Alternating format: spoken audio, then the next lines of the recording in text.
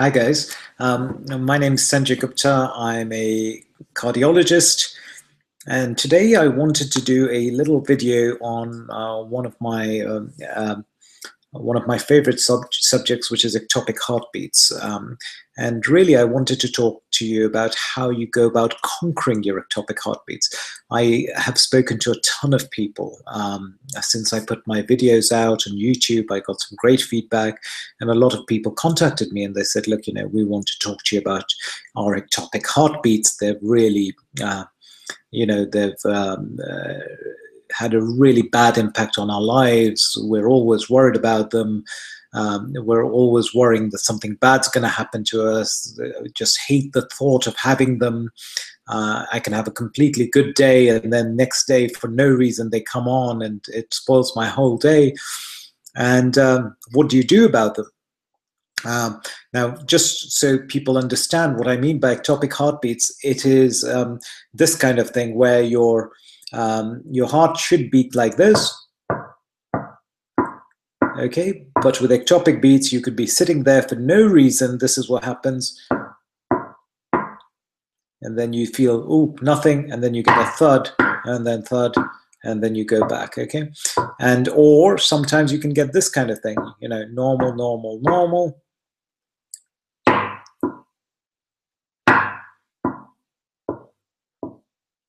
And some people get, a double beat, some people get missed beats, but in essence, what it is a short-lived period between normal beats where the heart flutters or misses beats or has extra beats. Okay, now if you're getting this for more than 30 seconds, i.e.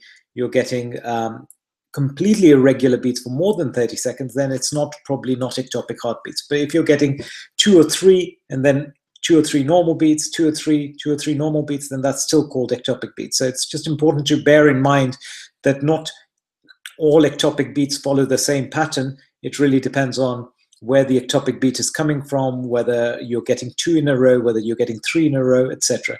But in essence, I speak to a lot of people who say to me, look, the ectopic beats, A, I'm worried about what they may signify. B, I just don't like having them because they make me feel uncomfortable.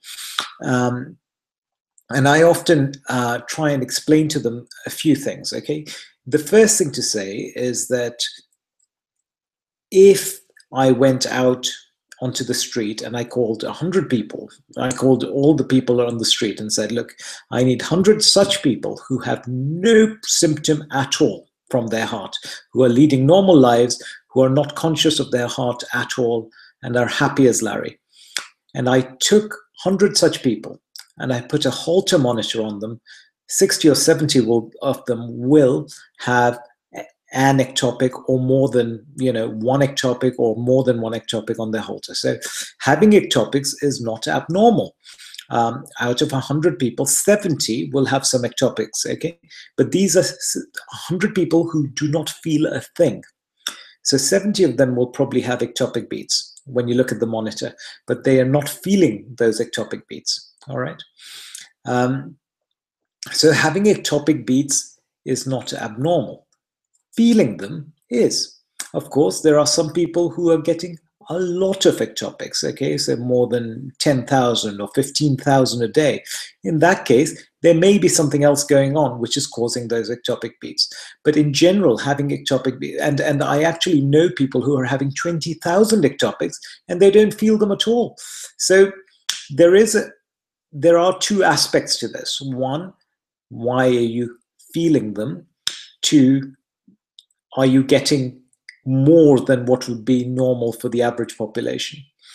And when I've spoken to a lot of people, the first thing I've found, if there was one common theme underpinning everything, when you're talking to a lot of people, you're trying to work out in your own mind, what is the one common thing that links all these people?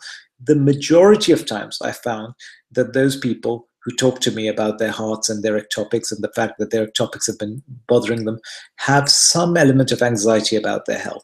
Either something bad has happened to them in the past or something bad has happened to a loved one, but they have some degree of health-related anxiety.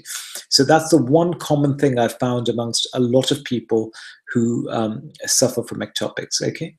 The second thing to say is when it comes to length of life, all right? When it comes to length of life, it is not as much about the ectopics or the nature of the ectopics that dictates, your length of life, but more so who you are, okay?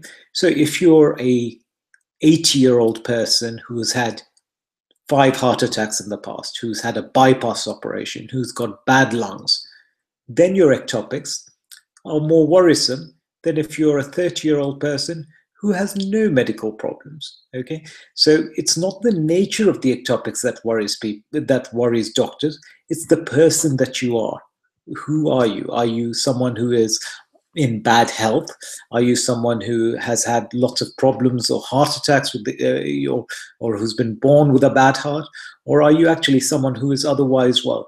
If you're someone who is otherwise well, who is a healthy person who's just getting the ectopic, your prognosis by very nature of the person who you are is much better than a person who is who has lots of long-term chronic conditions. Okay, so that should reassure a lot of people that actually, if you're otherwise young, fit, healthy, do everything, the ectopics are not going to play a major role in terms of affecting your length of life. Of course, if your symptoms become really bothersome, it is important to get checked out. It is important to have an echocardiogram so that you know that you have a structurally normal heart, that nothing was, that you weren't born with a heart condition or anything like that. And it's always nice to have a Holter monitor or some kind of monitoring so that you know that what you're getting are definitely ectopic beats.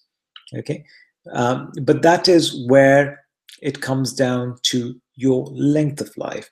All right, if you have a structurally normal heart and you are otherwise in good health and you don't have a family history of someone dropping down dead suddenly, the ectopics are not going to make a significant impact on your length of life. Your risks of having a major problem with the ectopics are pretty well much the same as being on the road and being hit by a car. Okay, vanishingly low. All right. Then there is the issue of why you get them. For a lot of people, the worry is that they get the ectopics and then they can't get rid of them, and that makes them very concerned. It's a fear that the ectopics generate. And for them, I say this, okay, I tell them a story, and sometimes that helps. When my son, when he was a very little boy, we were walking along and he went to a beach, and on the beach there was a dog that he saw from the distance. Now he was so small, and the first thing that happened is he saw the dog and the dog started running towards him.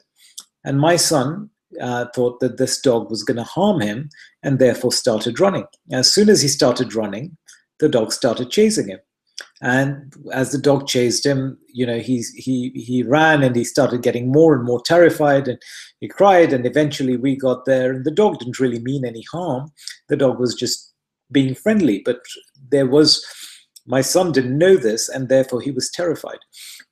Anyway, that was a really bad experience for him. And then what we started discovering is that slowly and gradually he started developing a real phobia for dogs. So he would initially see a dog from a distance. He would start crying. He would go sweaty. You could feel his heart beating. He would be terrified. Eventually, he stopped going to the beach because he was so worried that he would see a dog that even the thought of going to the beach was so unappealing to him. All right. And increasingly, the effects of just knowing that there was a dog in the area would be terrifying for him. Having said that, the dog had never really done him any harm. It was just the thought, the fear of what the dog could do, and the fear of the unknown, which caused him all these symptoms. Without actually anything bad happening to him, he was manifesting symptoms of sweaty palms, of a fast heart rate, of a dry mouth, terrified.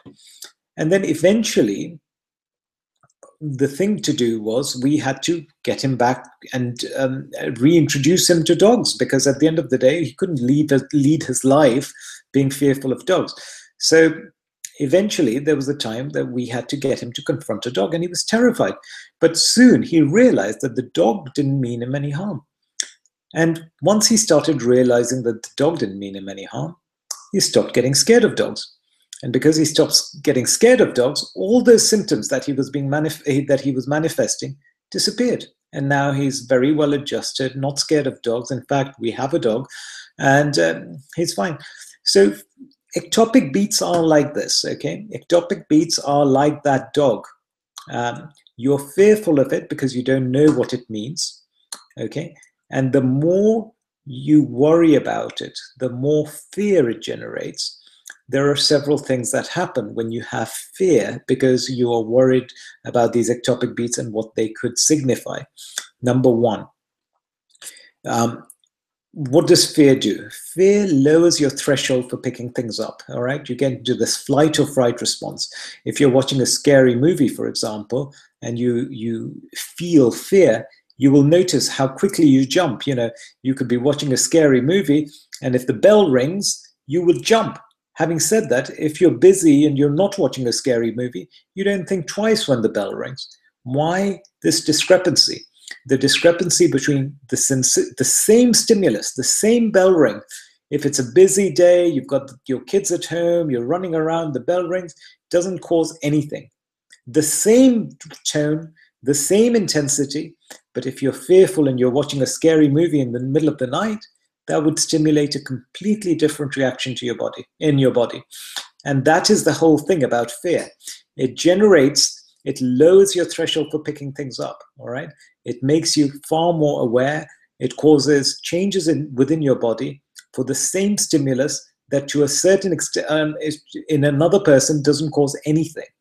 So if I have an ectopic and I'm not fearful, I may not notice anything. I may not even notice an ectopic. Whereas if you're someone who is fearful, you will notice it a lot more. That's the first thing. The second thing is, when you get fearful, you can start hyperventilating. Okay, so when you're fearful, when you're worried about what's going on, you start hyperventilating. When you start hyperventilating, what happens is, you change the ionic balance within the bloodstream. And a lot of people, when they hyperventilate, they get tingling in their hands because their calcium levels and their magnesium levels change.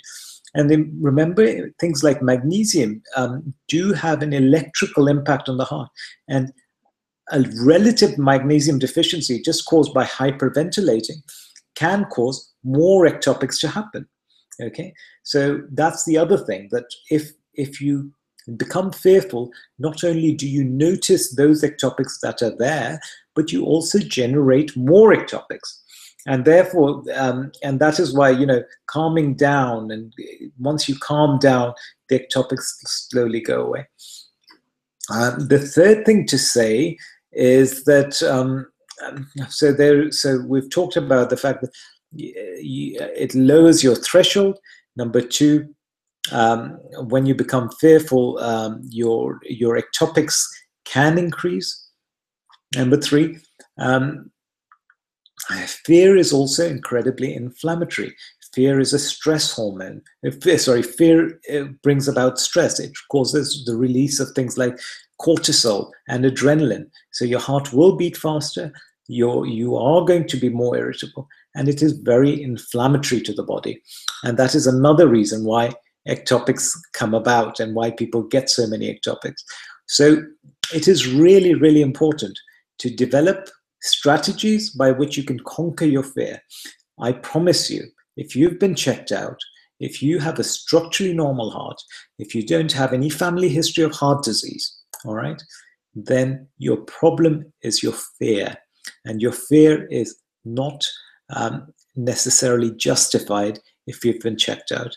Your risks of something bad happening to you are pretty well much the same as someone crossing the road and being hit by a car. Doesn't mean it will never happen. Doesn't mean that you won't hear of the isolated incident of a person collapsing and dying. But those are isolated incidents. You hear them because they are newsworthy. But the majority of people are fine. And certainly in my own experience, wherever I've had young people who come to me, after a little bit of reassurance, their palpitations miraculously go away. But they don't go away completely. They come back again at times of fear, at times of stress. And once you start conquering your fear and you realize that your problem is not your ectopic beats, okay? It is the fear that they're associated with, the fear that something is wrong, the fear that maybe this time it's different, the fear that has someone missed anything. And I promise you that the majority of ectopics are generally benign. If you're otherwise healthy, it's as good as it gets. So I wouldn't worry about the ectopics. I spoke to a lady who said, she had 3 children and her oldest one was, I think, 16 years old. And she said, I've had these ectopics for 25 years and they've destroyed my life. And I said, well, you've known these ectopics longer than you've known your own children, all right? So why are you so fearful of them? These ectopics have been your friend. The minute you start welcoming these ectopics, the minute you start saying, actually, I'm not fearful of you because you've been with me so long and I have not come to any harm. I know you don't mean anything bad. The minute you start thinking like that, those ectopics will go away. Okay, I promise you, they will go away. But there has to be a change in mindset. You have to stop being fearful. Those ectopics are like the dog that was terrorizing my child. But the day my son started accepting him, started thinking of it as a friend, the dog didn't bother him anymore. All right, so I hope this was helpful. A little bit different to what I normally do. But I do think that, sometimes I go through the Facebook pages, the forums, and so many people are so fearful of all the bad things that can happen. I promise you, from the heart perspective, those bad things are not going to happen, all right? You should get checked out. You should have a doctor that you can trust. And as long as you have confidence in your doctor and your doctor does your tests and tells you that your heart is fine, don't worry, you're going to be fine, all right? So I hope this was useful. And you can contact me on... this is my name, Sanjay Gupta. This is my website, yourcardiology.co.uk, and this is my Facebook page. So thank you so much for listening. Take care. Bye.